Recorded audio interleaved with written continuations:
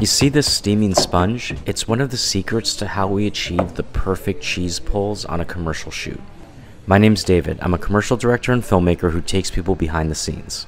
Now, when people see pizza commercials, they think we use Elmer's glue. This is not true. Because our actors often have to eat the pizza, we only use the ingredients that go into the actual pizza.